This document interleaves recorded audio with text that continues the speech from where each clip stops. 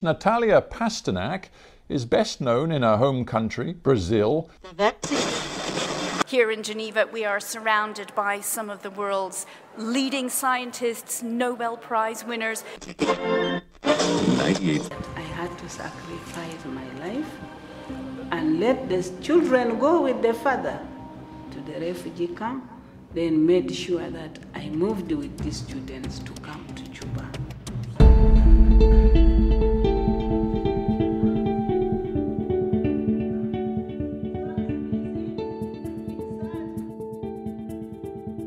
Hello and welcome to the Global Health Matters podcast. I'm your host, Gary Aslanyan. Today you'll be hearing from three renowned communicators of science who work to inform, educate, and inspire the public about health issues. They also work hard to debunk dangerous science myths. First, we will hear from microbiologist Natalia Pasternak, who has become one of the leading communicators of science in Brazil and internationally. Natalia will be followed by Imogen Foulkes, who reflects upon her experiences reporting during the COVID-19 pandemic as a journalist with the BBC based in Geneva. And we will end with filmmaker Sonia Lowman, who highlights the value of going beyond the facts and uncovering the truth that can be found in a single human story.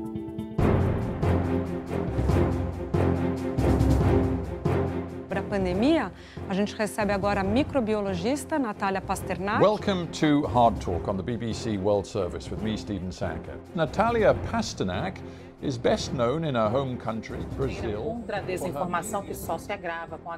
As you just heard, Natalia Pasternak is no stranger to the media. Given her background as a scientist, her experience and passion have made her a trusted voice featured in numerous television broadcasts, newspapers and magazines in Brazil and overseas. Natalia also established the Instituto Questão de Ciência in 2018 to promote critical thinking and public policies based on scientific evidence. Welcome to the podcast, Natalia. Thank you for joining me from São Paulo today. Natalia, you have a very illustrative career as a scientist, and your journey from lab bench to TV studio started in a very personal way. Maybe you could share this story with our audience. Sure, it was really unexpected. I was really a bench scientist. So I did my PhD and my postdoc studies in studying bacterial genetics in a laboratory. I used to work at the bench, studying bacteria, studying genetics. That was my work.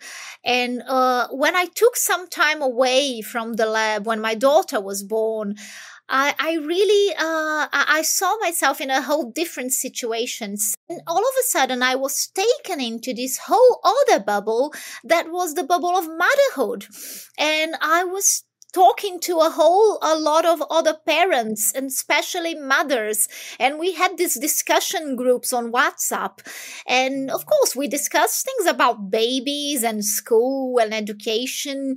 And suddenly I realized that everything I knew about science was not obvious to everyone. And the things that were being discussed in these mothers groups were so anti-scientific. It was so full of pseudoscience and very strange beliefs. And I was very quiet at the group because I really wanted them to like me. I became very quiet, but all of a sudden they started to question vaccinations. And I then realized that I had to speak up.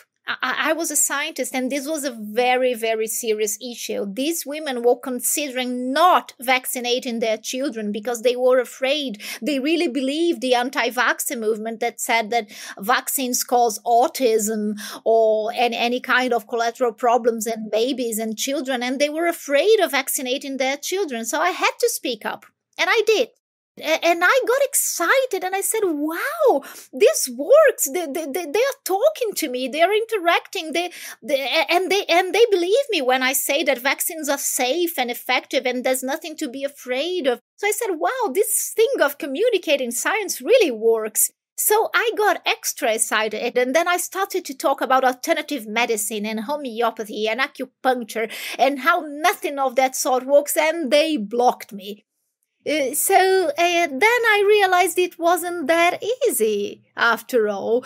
Talking about science to non-specialists, to lay people, is not that easy. And then I realized that if I was going to do science communication, I had to learn how to do it. It's not something that you just decide, okay, I'm going to have a blog right now.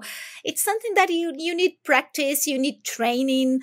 Otherwise, you're just going to hit a wall like I did. So through that humbling experience, through that WhatsApp group, you ended up successfully establishing this NGO, which is Instituto Questão de Ciência in Brazil, which means an Institute of Question of Science. And you got some support and training. So what kind of support did you get, or what kind of training you got? I got support from international organizations that already worked with science communication and advocacy, and they had a lot of experience doing that. So I had a lot of help from the Center for Inquiry in the US and the Good Thinking Society in the UK. And they really helped me format the way I wanted my institute to be in Brazil. And the way that we decided to do it was to have an NGO really focused on the promotion of scientific-based public policies. This is what we wanted from the start. We wanted to have two major roles. One, to talk directly to the public, to the lay public, about science, about scientific method, how science works, and make science available to the public in a way that they could understand it, in a way that it would be easy to reach. And for this, so we launched a magazine together with the Institute. The magazine is also called A Question of Science, and it's online, it's free, and we write for the lay people. So we write in a very simple language that anyone without any scientific background can follow. And on the other hand, we work a lot with science advocacy. So we reach out to parliament members and government members to help them formulate public policies that are science-based. So we make ourselves available. If they want, for instance, they want to formulate a public policy, a law or a regulation about the use of embryonic stem cells in research, but they don't know where to start. So we can help them get started. We can help them understand what science says about that particular issue. And so we've been trying to work with these two fronts, one with the public and one with government and parliament members. On your website, you already have a statement that was quite interesting. It said, science is much more than a body of knowledge or a community of men and women in lab coats. It is a special way of thinking and looking at the world, an attitude at the same time critical and constructive in the face of the claims of others and own beliefs. How do you promote this notion, and why do you think it's so important? We think it's important to promote what we call a scientific attitude. I think this is much more important than really understanding all concepts about science. But if you understand how science works and you develop a scientific attitude towards the world, you are going to be a skeptic. And that's our major goal. A healthy skepticism. A skeptic is not the one who denies reality or denies everything. That would be a denialist. A skeptic is the one who questions and says, okay, you claim that this is true. I want to see the evidence and I want to understand the evidence behind it. So this is what we go for. We want people to be educated, to think scientifically and to adopt a skeptic attitude, saying, okay, show me the evidence and then maybe I'll believe you. My job is to make you question even me. I am not to be trusted. Science is to be trusted. Evidence is to be trusted, not people. Natalia, you're very passionate about scientists having this societal responsibility and for science communication to be really part of the scientist's career or researcher's career, or be a career on its own. How do you think this can be done? We have many listeners from all around the world, and they would really benefit from your views on this and how we can approach that. Well, especially here in Brazil, Gary, science communication is actually very frowned upon from inside the academia.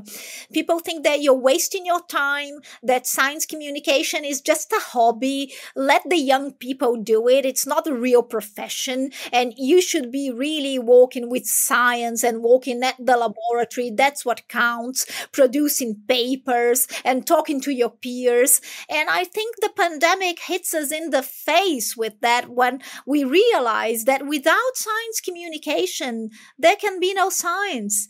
Science is not going to be valued without good science communication. And if we, inside the academia, if we don't value science communication as a career on its own, as a profession, just as good as any other, we won't have it done professionally. So in Brazil, what happens is that people who embrace science communication, they usually do it as a hobby. I think science communication in Brazil is still very young and needs to be institutionalized. It must be taken into the universities and the research institutes as a career on its own, so that it can be done professionally, and people who want to go to science communication can get proper training to do that. Because as I said in my experience with the WhatsApp mom group, it's not obvious, it's not intuitive. You have to learn how to do it. There are lots of techniques on how to speak to the public, and this has to be learned just like any other profession. So I guess especially in time of the pandemic, many scientists were increasingly asked to have a voice. People were asking them to speak to different media, etc. And I've seen you being front and center on a lot of the networks in Brazil, Globo or Cultura, and other, mainly watched by almost most of the population. You mentioned briefly that you need to learn some of these tricks and how to communicate.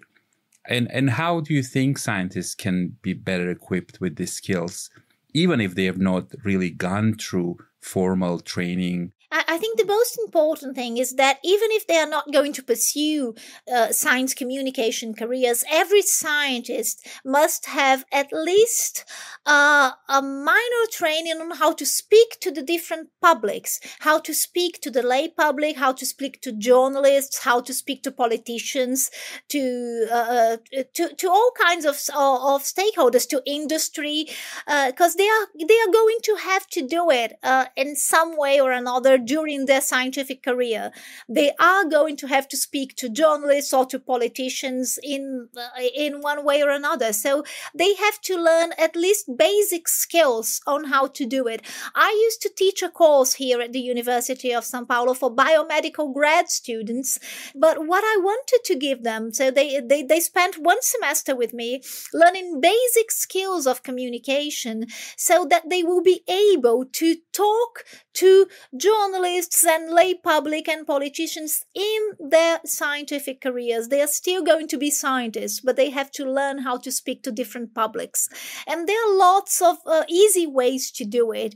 So mainly learning how to make people understand some basic concepts of science, for instance, that correlation is different from causation, and that animal models don't really translate into human models when we're talking about medications. So they're very basic stuff that for scientists are obvious, but for the lay public, they're not. They have to be explained. And there is a very easy way to explain that. I mean, we shouldn't view the public as incapable of understanding science, because that's just not true. Everyone is perfectly capable of understanding scientific principles and concepts, even if they don't understand all the technology involved. And this is what we want to teach our scientists how to do. Social media can never have the same it can never be as trustworthy as a peer review process, a vehicle with an editorial board. It just can't, because it's no man's land. Anyone can write anything on social media. It's a tool. And I'm not saying it's a bad tool, as any tool is neutral. It can be used for the good or for the bad. It depends on how you use it. So we have to learn to make good use of social media.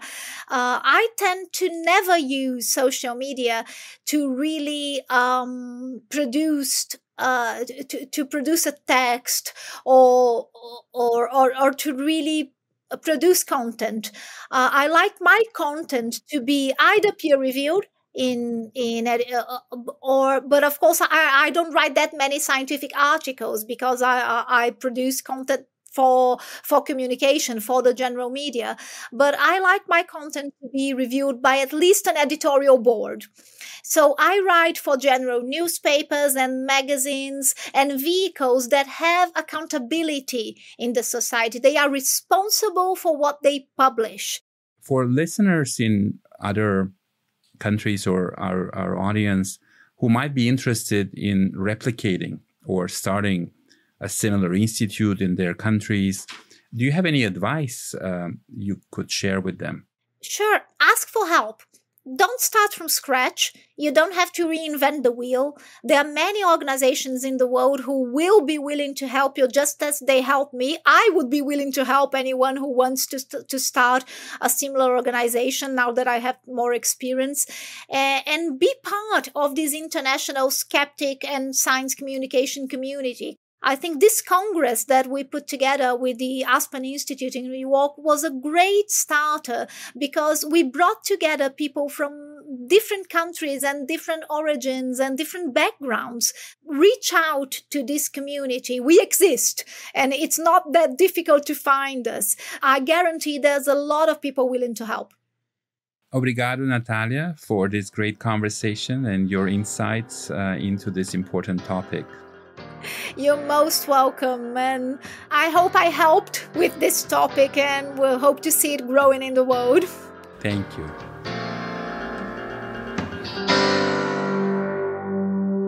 Hello and welcome to this very special extra edition of our podcast Inside Geneva. Now, that's the voice of my next guest, Imogen Foulkes.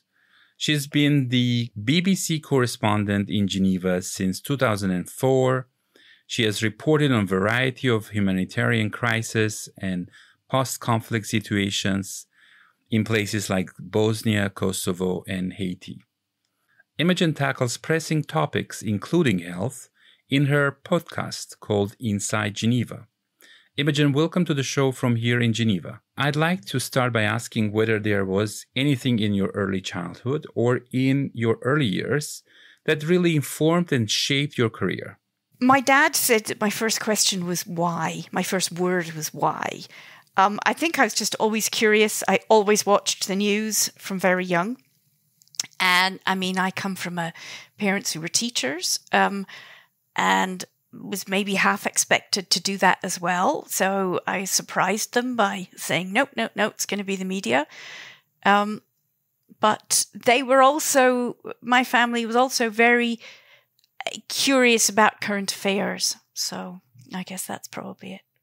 When you do your reporting, how do you get a scientific evidence, and how do you ensure that sort of that evidence is balanced and it comes from different perspectives or different countries?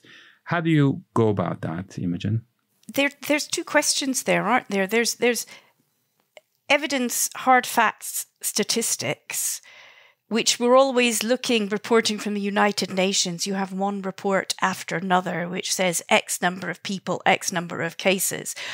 You do have to dig a bit deeper to find out their methodology, how they got their data, how old is it? You'd be shocked sometimes. Maybe some of the data that gets pushed out to us is, it's only 2 or 3 years old. To be fair, some of this data is difficult to gather. But there are also then opinions.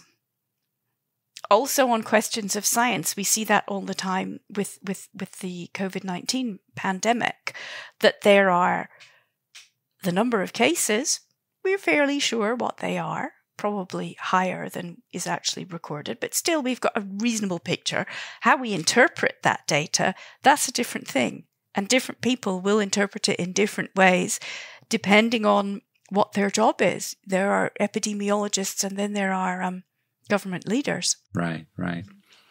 Imogen, what's been your experience in communicating science during COVID-19 pandemic? There were times when it felt like an infodemic is as great of a threat as the pandemic. I think it is really challenging. Yeah. And I mean, when I started in Geneva all those years ago, was at the tail end of SARS. And we had swine flu and we had Ebola and then we had COVID-19. And I guess I had some experience on reporting public health emergencies. But with COVID-19, what was fascinating but concerning to compare it with SARS was that because the whole social media available of all sorts of information, false and correct, had exploded between 2004 and 2020, everybody wanted answers immediately. And I'm sitting there in Geneva reporting to the world on what the World Health Organization is saying. And the answer was actually, we don't know yet. And to try and explain in a responsible way that actually science takes time. And people want immediate answers. It's quite hard as a journalist. You want to be able to give them answers. You want to be able to give them the information. But I think you are confronted with the enormous public responsibility you have as a journalist reporting on a global health risk issue like that. From your experience, what are some of the frustrations or challenges in dealing with scientists when you're trying to report to the public?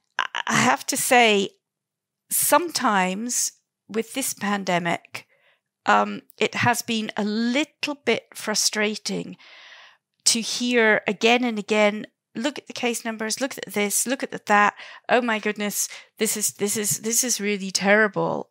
When the entire planet is locked down and millions of people were losing their livelihoods and millions of children were not going to school.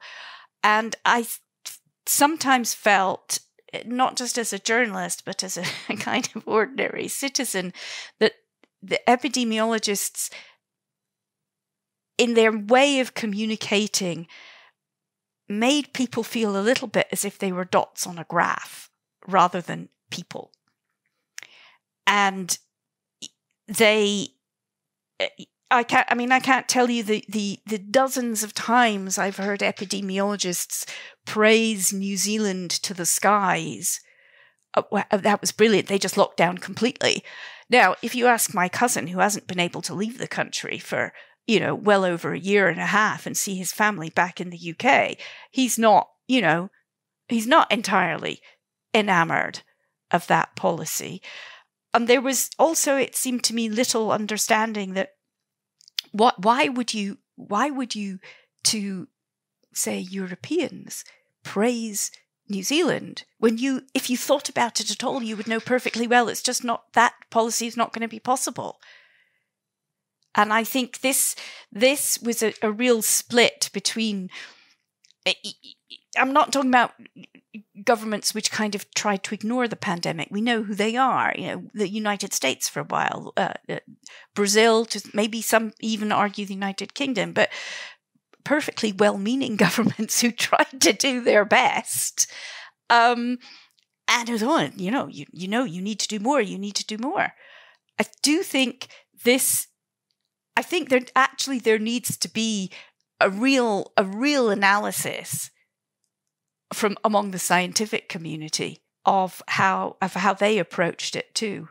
If we were to put aside this particular situation with COVID for the last year and a half and look at other health issues and communication of those health issues, do you have any advice on that? For a lot of our listeners are in low and middle income countries. They're working their particular area for research and they want to better communicate what they're work is about and how are they improving the health of the people in their country.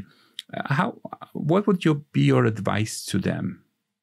Well, I mean, maybe target journalists who work on public health issues, get their emails, say in the first paragraph, say, I've got this great story for you. This is what it is in the first paragraph.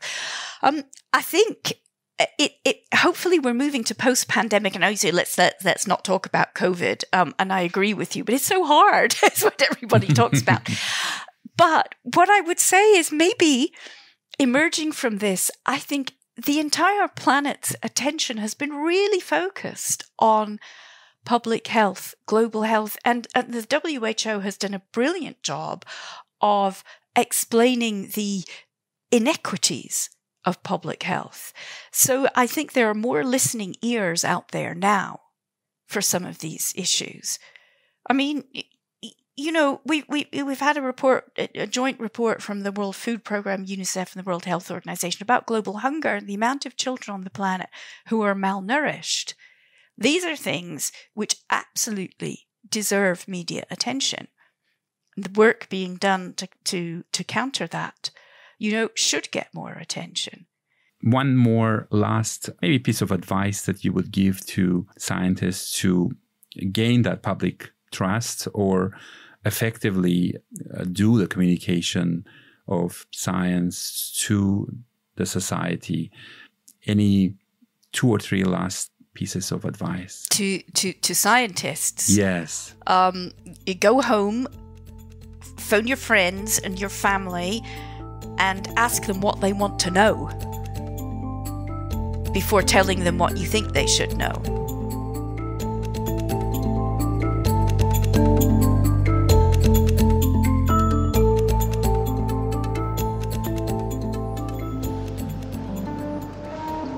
All what we had were left behind. We only secured lives of people.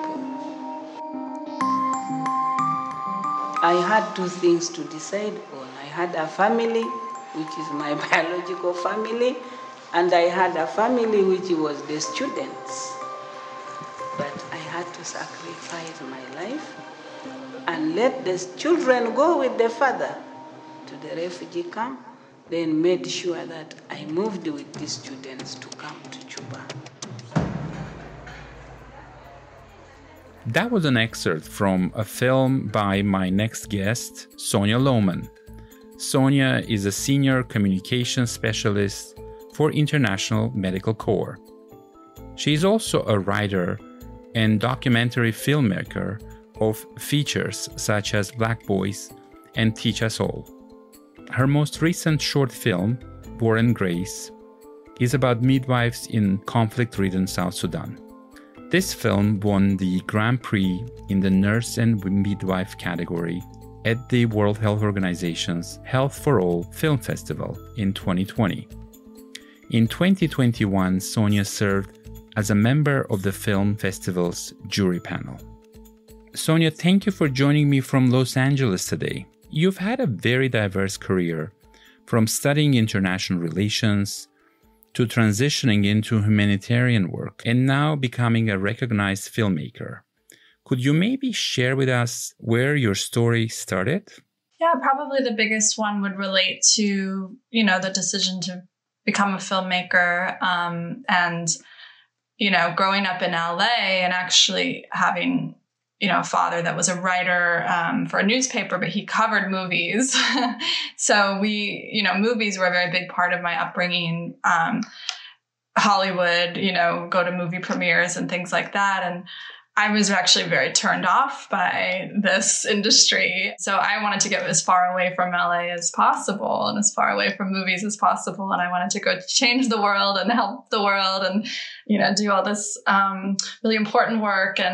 But what was interesting is the more I traveled around the world, the more I've met, the more I've started to realize the power of storytelling in the film industry and how far Hollywood has reached around the world. And so it was just very eye-opening to me to see that I could go somewhere where there was no running water or electricity, and somehow they knew the TV show Friends and could quote, like these episodes, and we could find that common ground and this universal language.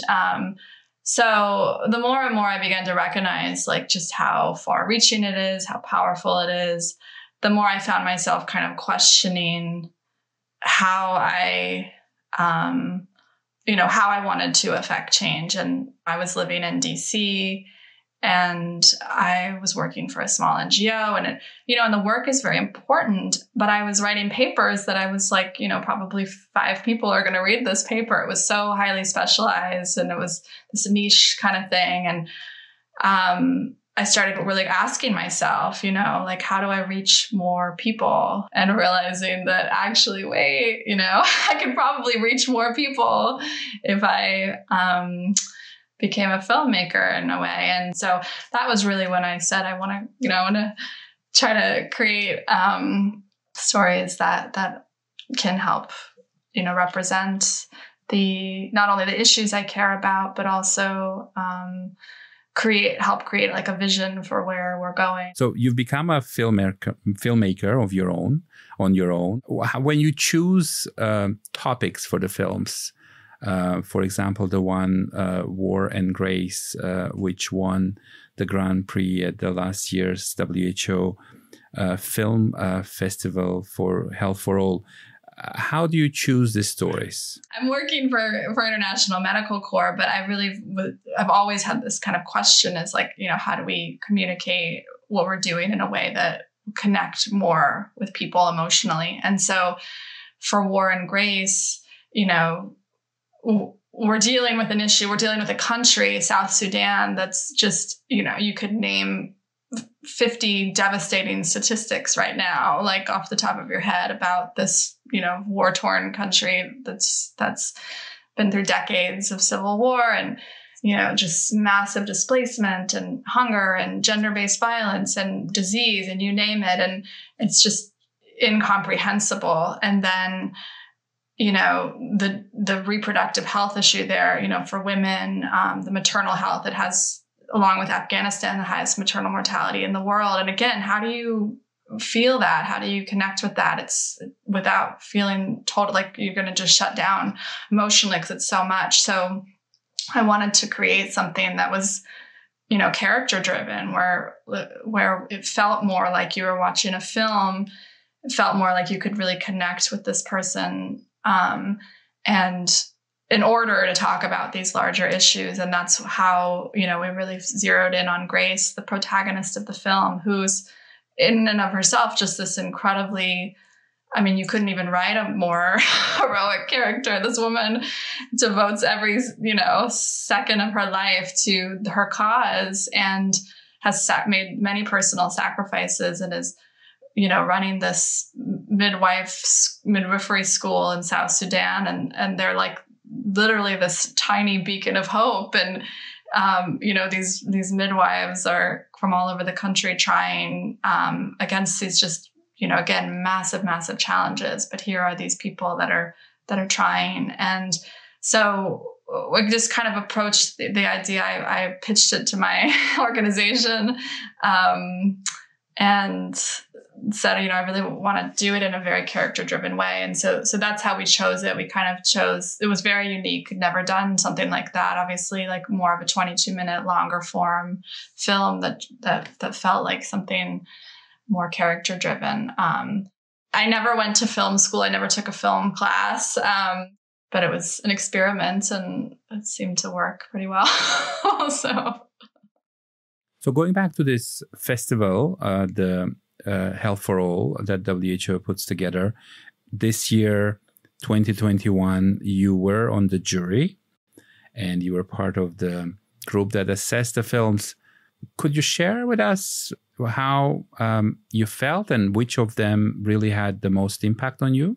Yeah, it was really incredible to be a juror, actually, because I got to see such a diverse collection of films and learn about new topics myself through this way. I think the thing that was sort of the strongest takeaway for me was, again, kind of just how compelling film is, because there also were a number of films that were on issues I already knew a lot about, and from an academic standpoint.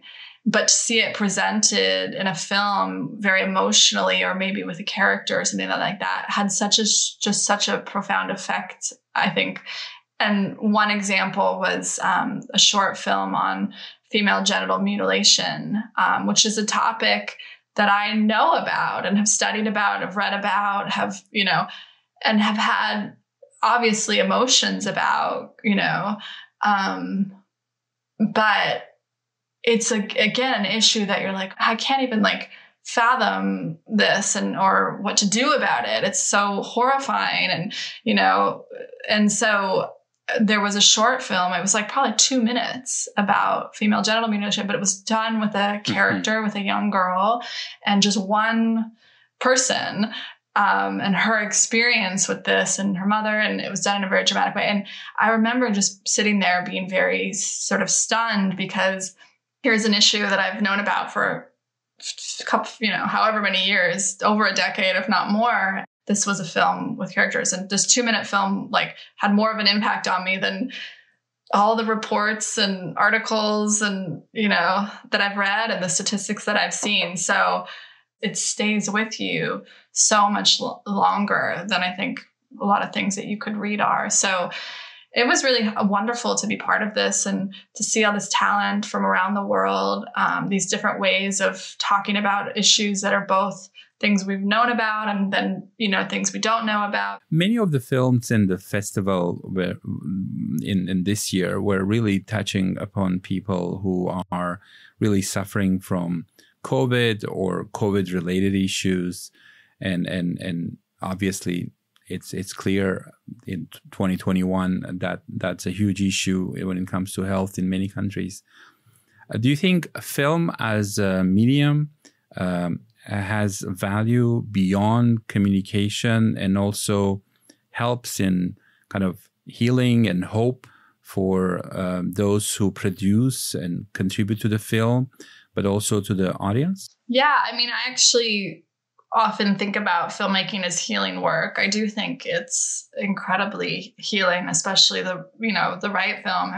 Especially if it's inspiring and it reminds us of our shared humanity and it reminds us that we're not alone. And, I think we all turn to film for comfort a lot of times. We look at it for entertainment, but sometimes it's because we want emotional catharsis, to cry or to be inspired and to be, to see somebody's story that makes us want to be better and things like that. So I think, a lot of the beautiful messages that came out of, for COVID-19 were related to our togetherness and our shared humanity. And it's very hopeful and inspiring to see that, especially at a time when we were very isolated and alone and scared. And I think that should be the main purpose of film, is reminding us of our shared humanity, and I think that is very, very healing. And I think it can give us, like I sort of said earlier, a vision of what is possible and what could be, not only documenting kind of the world as it is, but really showing us the way forward. In today's show, we cross the globe, and we hope that wherever you may be listening from, the experiences and insights shared by Natalia, Imogen, and Sonia will have given you a new way of approaching communication of research and science in your context. Now more than ever, there is a need for truthful, easily digestible, and hope-filled content as we navigate a post-pandemic reality and continue tackling many other public health challenges. On behalf of the Global Health Matters podcast, we want to thank you for listening to this episode. As always, we would like to hear from you, our listeners. Engage with us either on social media or send us an email. To remind you, more information on our guests, their work, and today's show notes are available on the podcast webpage. Global Health Matters is produced by TDR, the Spatial Program for Research and Training in Tropical Diseases. Gary Aslanian, Lindy Van Niekerk and Maki Kitamura are the content producers, and Obadiah George is the technical producer. This podcast was also made possible with the support of Chris Coase, Elisabetta Desi, and Isa Suder-Dayao. The goal of Global Health Matters is to provide a forum for sharing perspectives on key issues affecting global health research. Send us your comments and suggestions to tdrpod@who.int and be sure to download and subscribe wherever you get your podcasts. Thank you for listening.